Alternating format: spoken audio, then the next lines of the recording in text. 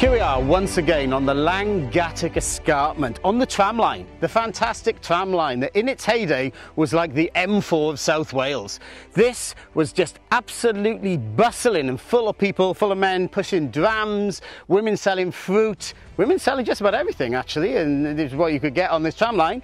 The drams would be filled of limestone, nearly 2 ton, and the men would push that limestone all the way to Bryn. It would take a week, pushing the limestone, getting more and more bow-legged as they go towards Bryn. On a Friday night, into Bryn they would go, heavy, bow-legged, get their money together and actually hit the pubs. And even today, there's people in Bryn called Bow-legged Barry, for instance, and people like that that still get the name. Not what we're here for today. Today, we're here for Eglwys, the stone chapel.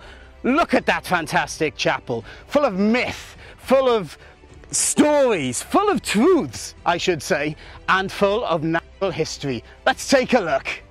Up here high in the cliffs is the main entrance of Eglwys. Inside here is a very large chamber, which we'll see in a moment. Lots and lots and lots of things to see, lots of myths. And here we have bones. Bones, whose can these be from? There you go, nice bone, dog loves them. Have you ever seen such an exciting back passage to thrust yourself into? Let's go!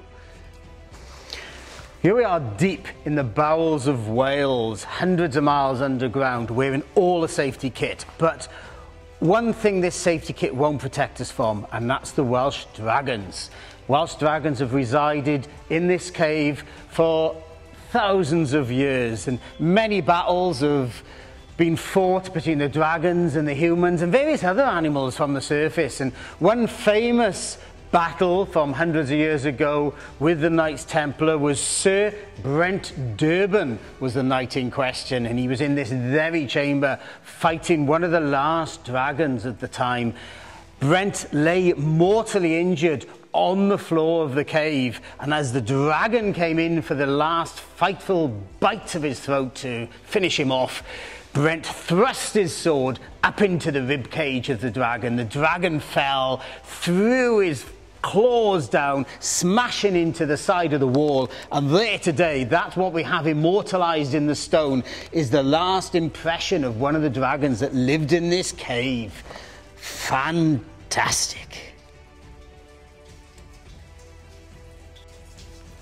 In Eglwys, it's bats, bats, bats. The cave system is imperative for the life cycle of the bat, and in fact the bats have partially created the cave themselves.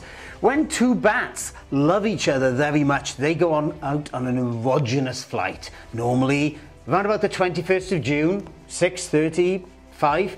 They will head to Llangattock, the Llangattock Gorge, and there's a place called Pŵl y Cwm, and it's a very deep pool that connects the cave system to the surface.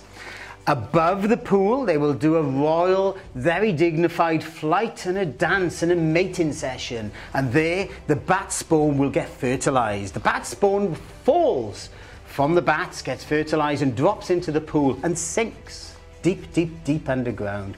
There it gets washed into the caves, and there it will develop. And the actual bat larva will hatch. The bat larva will make its way upstream through the caves and start gnawing away at the limestone. And here we can see damage done to the limestone by the bats and the bat larva. As the larva gets quite large, it's done some quite big teeth and bite marks in all this.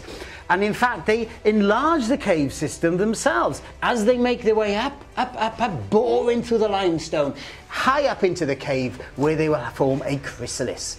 And that chrysalis will stay there for 4, 5, maybe 6 years until it hatches out into a beautiful bat. Now the bat, when it hatches, is slightly purple, I would say, not black, and it only goes the pure black bat after the first full moon.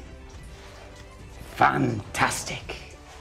Here we are, deep in the bowels of the earth, in the main chamber. And this is one of the places where many rituals were held over the years, one of which was how to dispel whooping cough from your child. Obviously, whooping cough in your child, as everybody knows, is an evil spirit, maybe the devil, who knows. So how would you dispel that? You would grab your child forcibly by the ankles, spin him round as fast as you can, and you would throw out the spirit from the child into the side passages of the cave, and that's where the spirit would stay.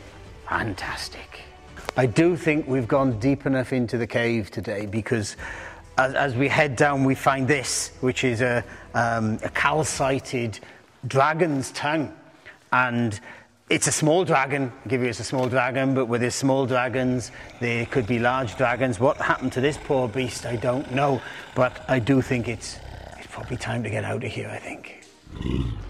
That's it for part 1 at Eglwys and part of the 400-mile cave system of South Wales. I really do hope you learned something today. If you did, don't forget to subscribe and learn a little bit more next week. Don't forget, every week just learn a little bit, and eventually we'll know it all. Well, have a good time, and I bid you farewell from South Wales!